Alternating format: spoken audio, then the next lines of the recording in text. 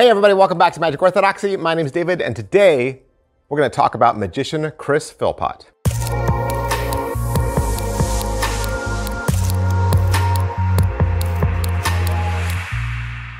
Hey everybody, welcome back to the channel. Thanks for being here. Did you know that I've been reviewing tricks from Chris Philpott for 6 years? 6 years. He has been making magic for a super long time. And if you don't know who Chris Philpott is, he is an award-winning screenwriter, director, lives and works in LA. He's been into magic since he was a teenager. He used to work down at Len Cooper's Browser's Den in Toronto, and he used to perform for parties. Chris collects magic books, vintage magic posters, and other magic collectibles. Plus, Chris is also a member of the Academy of Magical Arts and a regular contributor to Magic Magazine. You'll probably remember tricks that he's created like the 100th Monkey, Babble, French postcards, Intimate Mysteries, the Tossed Out Book Test, Incandescence, and more. And I've reviewed several of those titles. You can be sure to check out some of those reviews I've done in the past for him, but don't take my word for it. Don't take my word for it. I am a 55-year-old YouTuber, okay? You wanna take the word of Ran Pink, Banachek, Ken Weber, Colin McLeod, and Max Maven.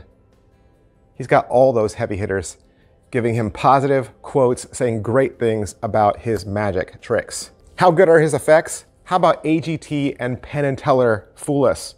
Good. David and Lehman were on AGT with Howie Mandel, and they performed Chris Philpott's 100 Monkey principle. With the 100th monkey, you can take away a volunteer's ability to read.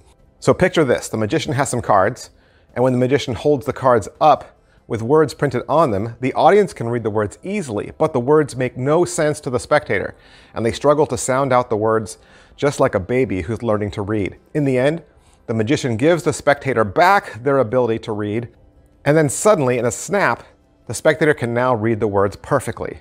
Oh, but I also mentioned Penn and Teller Fool Us. That's right. Riccardo Berdini performed with Allison Hannigan on Penn and Teller Fool Us, and he did a variation on the memory erasure effect. So on the show, Riccardo had 2 words that he showed the audience and Penn and Teller. The words were enchantment and remember. Allison Hannigan was then told to memorize those 2 words, and then as Riccardo sung a song to her, she forgot them. The first word she said was forgotten, and the second word she thought was the magician's last name.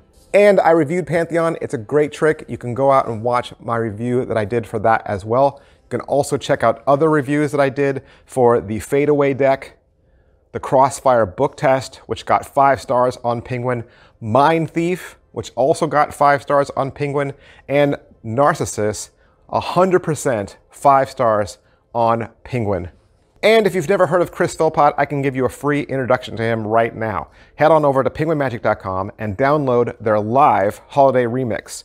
You can watch Chris stab a penguin. Well, actually, Dan Harlan stabs a penguin, but you can check that out. And be sure to visit his website, Magica Online.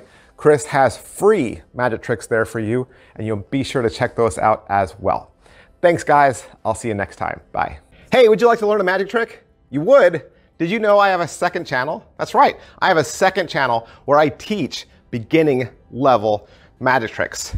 Magic Channel Card Tricks is a place that you can go to learn tricks with ordinary items you can find around the house. Paper clips, rubber bands, pens, and of course, decks of cards. I teach beginning level card tricks, simple card forces that anybody could learn.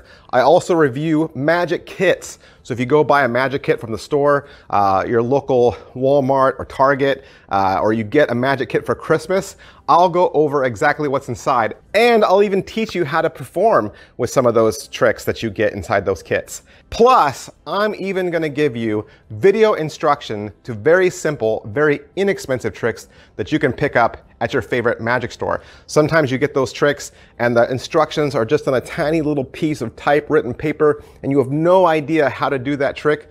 Don't throw that trick away. Don't put it in a box. Come back to Magic Channel Card Tricks and I will teach you how to use that trick as well. Or maybe you're not a beginner. Maybe you're not a beginner, but maybe you have a niece or a nephew or a little brother or sister that you could share this channel with them. This is a great, safe place kid-friendly, where they can learn beginning level magic. Make sure you head on over to Magic Channel Card Tricks, give my videos a like, subscribe to that channel. Thanks for watching, guys. Thanks for being a part of Magic Orthodoxy.